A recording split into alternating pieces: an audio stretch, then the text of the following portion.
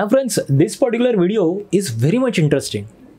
You just need to compare this Humane AI pin with our smartphone. In this video, we are going to do a peer-to-peer comparison between this Humane AI pin and a smartphone. Can we replace our smartphone with the Humane AI pin? Whether it is possible, please stop this video right here and please leave a comment. So friends, this Humane AI pin got discovered by Mr. Imran Chaudhary and his wife Bethany in the year 2017. They were ex-Apple. They have various contributions behind the design and development of the Apple iPad, iPhone, iWatch, Apple TV, Mac OS, all the different AIs, algorithms. They have numerous contribution in the Apple. Now they have introduced a new product, that is Humane AI pin, a pin that gets attached to your collar, and that can be a good assistant to you, just like the Alexa or the Google. Now this particular Humane AI works on a operating system that is named Cosmos. So this Cosmos will help you to capture all the photos, will help you to translate, it will help you to make calls, send SMS, and it will be a smallest projector also. It can project the information on your palm. So that was a very some of the features of the Humane AI pin.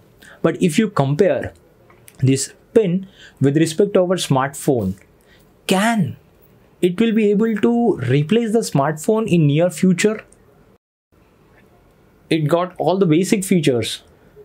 It can make calls, it can capture the photos, it can be, it can give you the answers, quick answers. It can use the inbuilt AI chip.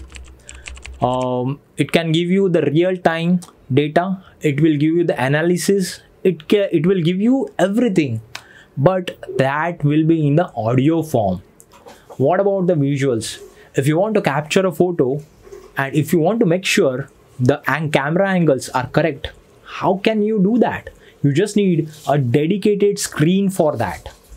In terms of to capture all the selfies, you need a screen, and that screen cannot be replaced by this Humane AI pin. So this is the biggest disadvantages of this AI pin. However, you can reduce your screen time with the help of the AI pin, but this AI pin cannot entirely replace the smartphone, because basically human is a social animal.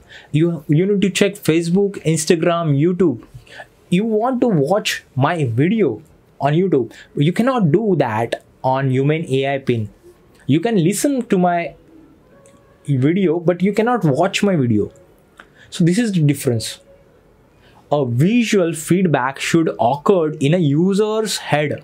A visual feedback is very much important. That a user cannot experience the same in the Humane AI pin. You cannot carry out heavy gaming, PUBG, in this Humane AI pin. You cannot carry out different apps, personalization apps. You cannot use internet in that Humane AI pin.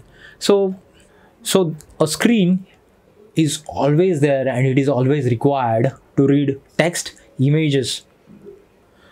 So friends, we can conclude that this Humane AI pin and a smartphone cannot be compared peer-to-peer. However, we can reduce the screen time by using this Humane AI pin. It can be a good assistant, just like the Alexa or Google, but it cannot replace the smartphone entirely. So friends, tell me your thoughts in the comment. I would just love to hear your thoughts. So friends, thank you so much for watching this informative video. Please subscribe to my channel, Engineers Academy.